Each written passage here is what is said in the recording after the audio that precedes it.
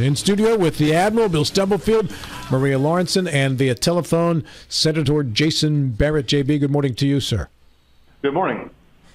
So let's start first with the big guy, and that's the tax plan that the Senate sent over to the House. We're hearing good things from Delegate Eric Householder, the House Majority Leader, Delegate Mike Hornby, who we've had on the program, both of those gentlemen today, and it seems like they both feel that this Senate bill will be passed with very few changes, if any.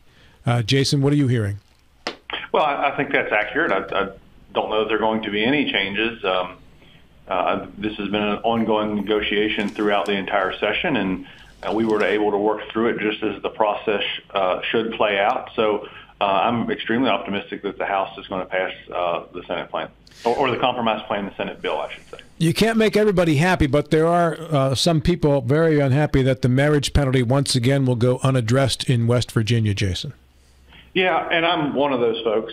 And as we were trying to work through that, the dollar amount on that was just so large, and it's something that I think that we need to come back and address certainly in the future. We have values in West Virginia that are very conservative, and I think that having a marriage penalty goes against a lot of values that West Virginians share. So I absolutely think that we should come back in the future, address this marriage penalty correctly, and fix it. Was the idea behind not addressing that as a primary item that you wanted to address a personal income tax which would affect everybody, not just do tax reform for those who are under the married category? Yeah, I just think that, we had, obviously when you have the Senate, the House, and the governor's office all trying to negotiate, and everybody, had very strong views on what they thought was the best plan forward. And so as you do those compromises, unfortunately something had to lose out, and it was the marriage penalty is what lost out. But, because we had to give, every group there had to get to do a little give and take. So that's just the way it played out. All right. Hey, I'm not sure where this stands with the Senate. The House passed a deliberate intent bill, SB 3270, 5245 yesterday. Has that already gone through the Senate, Jason, or does it now go to you? No, that's a House bill. So it is over in the Senate now. I don't know that it's been reported out or been referred to a committee yet. But if that hasn't happened, that will happen, and it would, I'm sure, go to the Judiciary Committee. And we spoke with Delegate Householder earlier this morning, who told us that up to February 27, the revenue numbers showed a $70+ million surplus through February 27. $76 million is what he said, with another day to go in the month, which would then put the surplus at $1,071 million for the year. Correct. Okay, so I know you serve on the Finance Committee in the Senate as well. What are you projecting the end-of-year surplus to be this year? Well, originally, I don't want to say originally, but a few months back, I think that projection was around 1.7. I'm not sure that we're going to quite meet that threshold, but I think 1.4, 1.5 is certainly attainable. What are, between now and July 1, what are the biggest revenue months traditionally for the state? I don't want to say that incorrectly. I don't know. I think April was the first thing that came to mind, and I could be completely wrong about that, but that was one that really came to mind when you asked that question. But I don't want to give you any incorrect information. Bill. Yeah, good morning, Jason. Getting away from the tax bill for just a couple of minutes, John Harder's effort to change the county council back to county commission did not pass in the House. Someone mentioned that you're trying to push this in the Senate side. Is there any optimism at all that we'll get it through in the Senate side? We already passed it out of the Senate. Oh, you did? Actually, okay. The president was the lead sponsor of the bill. It is now in the House Government Organization Committee, unfortunately, and the attorney there believes that it's unconstitutional. But in conversation that I had with some other senators from the Eastern Panhandle, we're going to try to have a conversation with the folks in the House Government Organization Committee to ease their mind that it's not unconstitutional, and get the bill moving forward. Jason, in the event that it does not pass the House, is the solution as simple as at the next referendum that issue is placed on the referendum? Well, if it's actually determined to be unconstitutional, which I wouldn't believe, then you could have a constitutional amendment on the ballot to say that a county commission could be composed of up to 5 members instead of 3. No, I'm sorry, you misunderstood me. I'm not talking about a statewide constitutional amendment. I'm talking about a referendum on the county's budget, because it was instituted with a countywide referendum. So if it's instituted, it could be reversed by a countywide referendum. Well, it was changed on a county referendum because the law prohibits, that was the interpretation, that the law prohibited a county commission from composing of 5. Yeah, I understand. Okay, well, if that's the law, or that was the interpretation of the law, then it cannot go back to 3 if you cannot have 3. And so what this bill does is just change the name. It really doesn't change the designation in code. This is just a name change to the Berkeley County Council to call it the Berkeley County Commission. So that's why I said, in answer to your question, that if it is determined to be unconstitutional, a county referendum can't override the state constitution. That's why it would have to go before the entire state. Okay, well, I'm confused because when it was put on the ballot, there were 2 parts to it. One was going from 3 to 5. The second part was changing the name that we thought was required to go from 3 to 5. So I thought since it was done with a countywide referendum, I would think we could reverse it with a countywide referendum. I think that the part that you're missing is that second part that was passed to change the name is because the law did not allow it to be called a commission anymore. So you had to do that. You can't go back if it still violates the state law. You can't have another referendum to name it something that's illegal. That's the point I'm trying to make. So I'm confused. Is the Jefferson County Commission comprised of 5 members? Yes, but they were grandfathered in. Yeah. Oh, okay. And the thing with Berkeley County, the real issue is not the name. I got it. But they said that you had to change the name when you made a structural change, which a structural change was made from 3 to 5. I see. Because the commission was defined as 3 members. Gotcha. So, Jason, your name was invoked by several of your colleagues earlier in a good way, where your ears burning. I'm just glad it's in a good way this time. There you go. But, obviously the House, after a very impassioned speech by Delegate John Hardy, shot down yet again the locality pay issue. But both of the folks who were on earlier said they feel optimistic. The numbers are getting closer, on and on, 50 to 46. But we understood that you have a bill as well. And do you have any flash of optimism about that passing both, both houses? What's your sense of that? Well, I'm very optimistic that it's going to pass the Senate, and that's actually going to happen. That's going to happen today. Okay.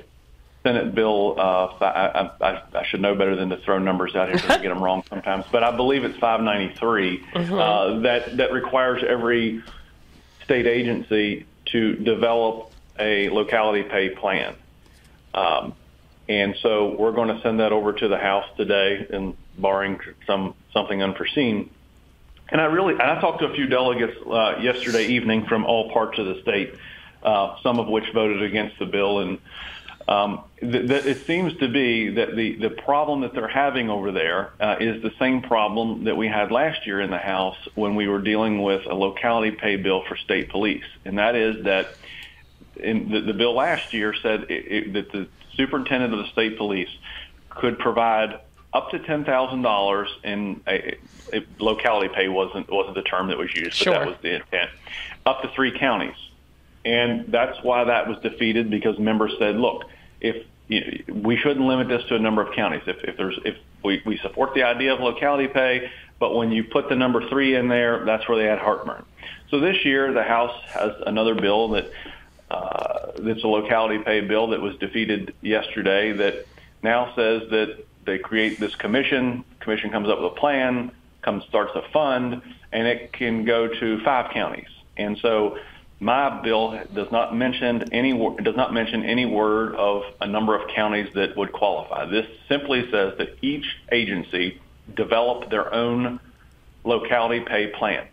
And I've had some members be critical of why are we having multiple different plans for different agencies. Well, some agencies have a much harder time than others recruiting employees, and they need to have the flexibility.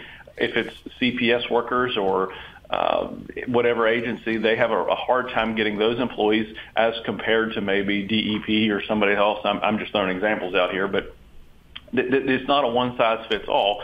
And I think that we've clearly shown that the legislature hasn't been able to come up with a plan or any type of formula that we can really that addresses all agencies and that we can get passed. And so I think it's just better to let these agencies have the discretion and the flexibility to to develop their own locality pay plan that works for them. And we may see, as all these different agencies develop plans, we may see an agency or two really come up with a really great concept, and we can take pieces of that and implement that into an agency that maybe didn't do a very good job of developing a locality pay plan. Jason, I assume you've talked to the agencies about this. Do you think the agencies will be any more successful in doing a locality pay plan than what the legislators have been?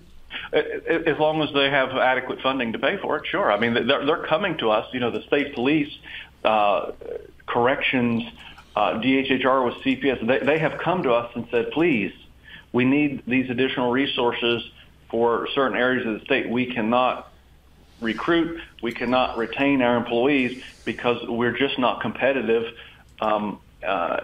in salary. Okay. And so they're asking for this. And so, I think it's much easier. The agency doesn't have to take it up for a vote. They just have to come up with a plan, and as long as the legislature in the future, provides them enough funding to be able to, to be able to give those raises, then I don't think it'll be an issue. Do you think? Go ahead. No, I was going to say, using the teachers, for example, do you think the State Board of Education is going to provide pay raises for the Eastern Panhandle and not for the southern part of the state? Well, and the teachers and the school service personnel are the hardest ones to deal with, and I say that not because of the individuals. I'm talking about the structure in which they're paid and their salaries are determined. Number one, it's in code. Number two, there's a school aid formula, and there are court cases that say that one teacher can't be paid X number of dollars more or X percent more than another county. Levies play some role into the school aid formula. I mean, ultimately, my opinion is that the school aid formula is convoluted, it's complex.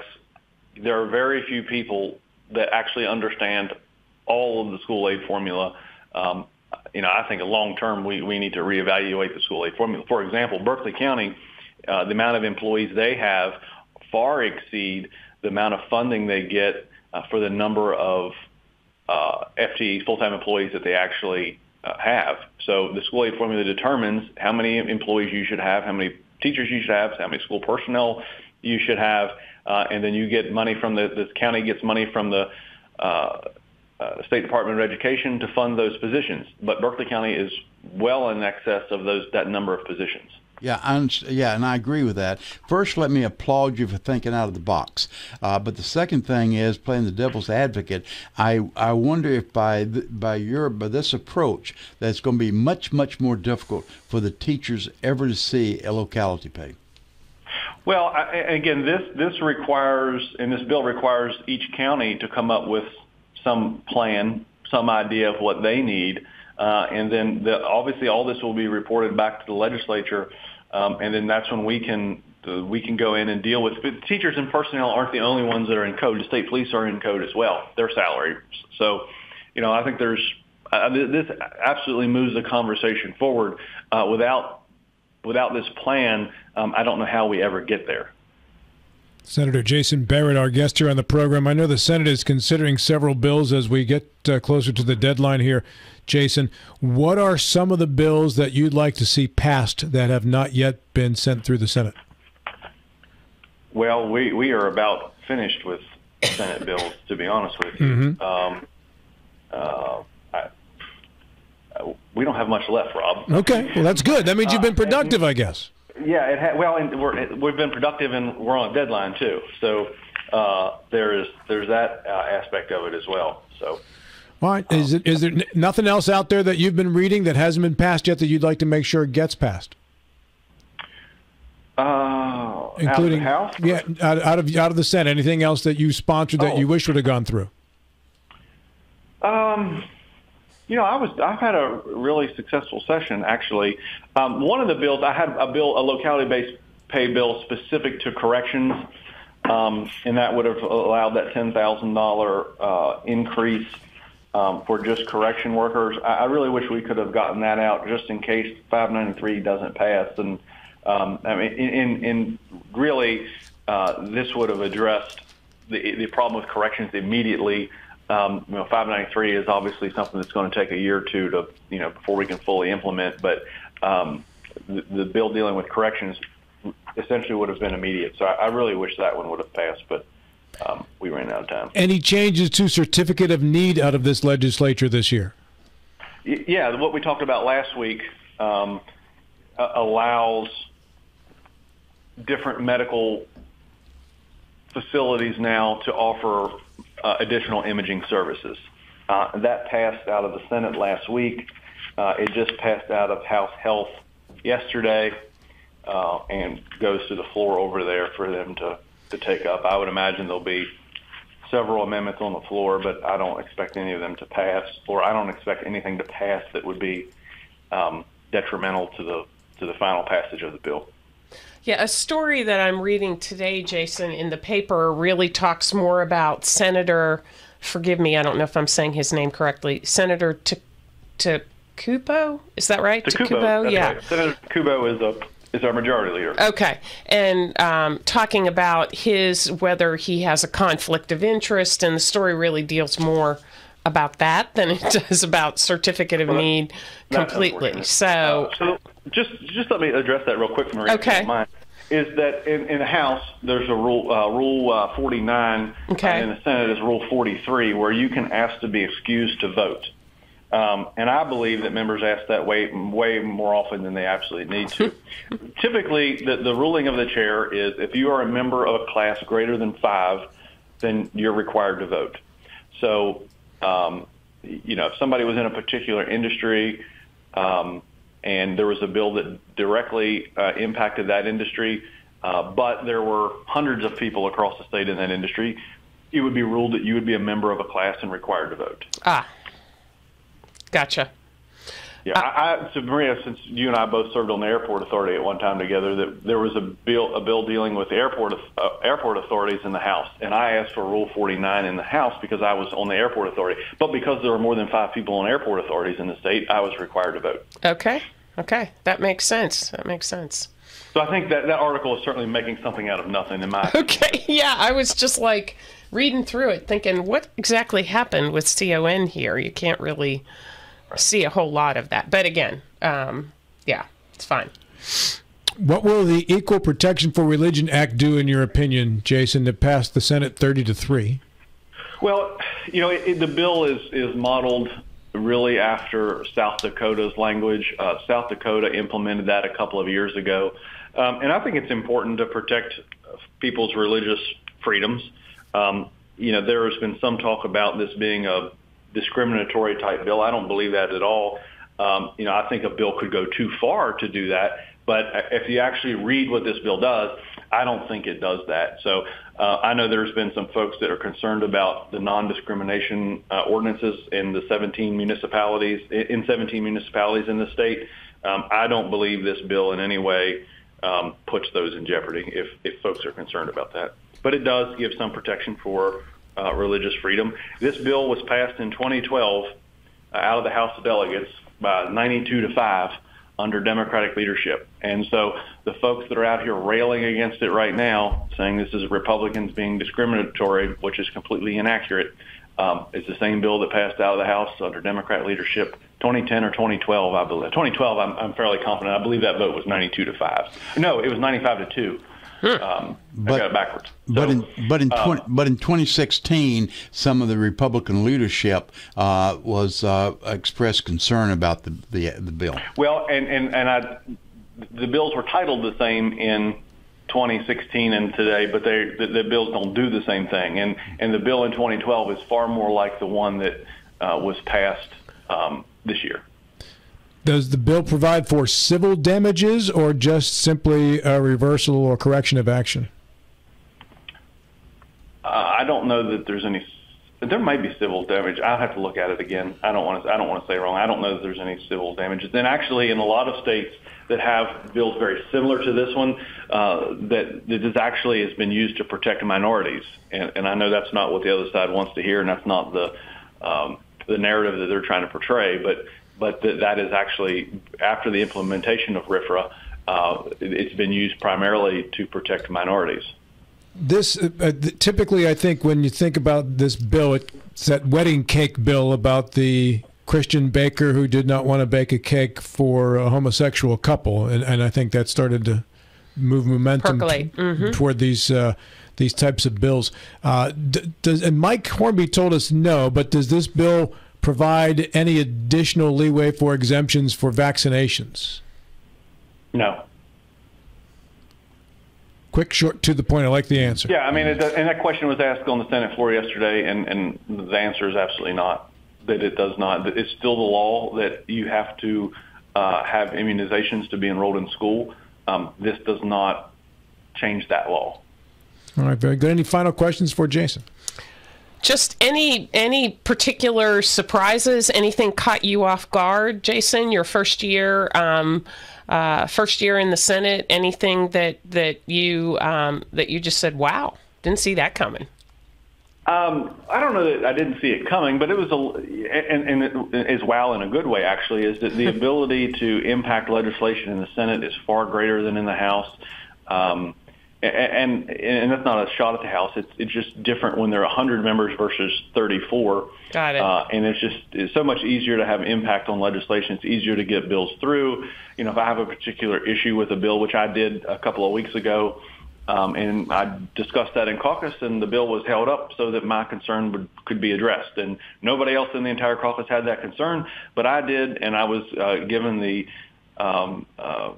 courtesy of being able to address, to fix a bill so that I would be okay with it. So that's the courtesy that really I give a lot of credit to President Blair, who extends all the courtesy to our members as possible to be able to work if you have a concern or a problem with a bill. Unless it's one that our caucus is absolutely divided on, which you really haven't seen much of this year, is that we make every effort that we can to be as accommodating to our members as possible.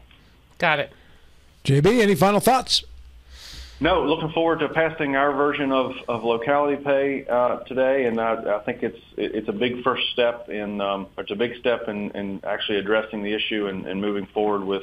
I've done a lot of things and support a lot of bills for specific areas of the state that really have no direct impact on the Eastern Panhandle.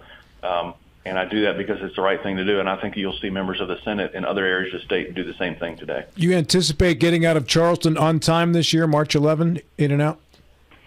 I think so, and I think that largely depends on when we get this, when the House passes the PEIA bill and the the tax cut bill, and I think it just depends on those time frames. I don't think there would be a veto, but that's something that we need to be concerned about.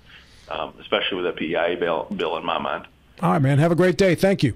Hey, you too. Thanks. Thanks, Jason.